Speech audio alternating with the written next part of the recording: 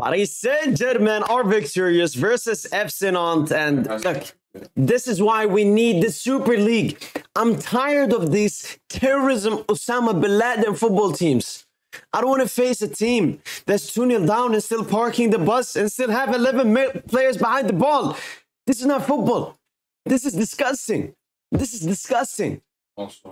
But back to Paris Saint-Germain. We won, and what a big game from Gianluigi Donnarumma, Lucas Hernandez, Marquinhos, and Manu Ugarte. It was more the defensive players. I mean, Ugarte, poof, like 15, 17 defensive actions. Donnarumma saving huge chances, man.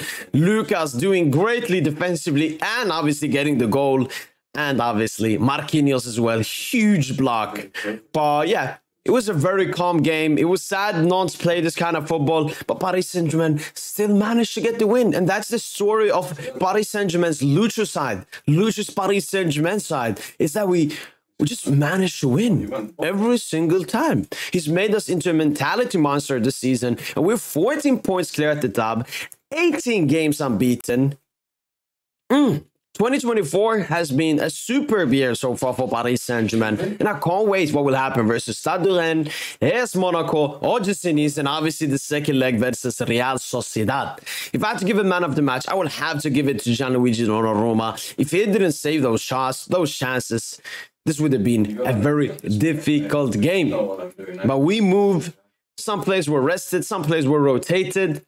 We love it, man. We love it. Paris Saint-Germain, every game now just gives me free joy every single time. And I love it. I don't expect us to win every game 5-0, but I expect us to win every game. And at least try to perform as well as possible. This game, even though it's only 2-0, even though Nantes had chances, we still performed well. We controlled the entire game.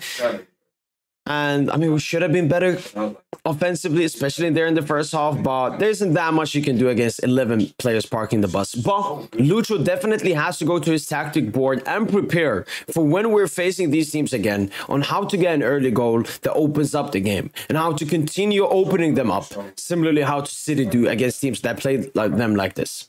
Well, that's been it from your boy PSG. Make sure to tune in for the post-match podcast where we'll be discussing the game in detail and many other Paris Saint-Germain topics. And as usual, allez, bye!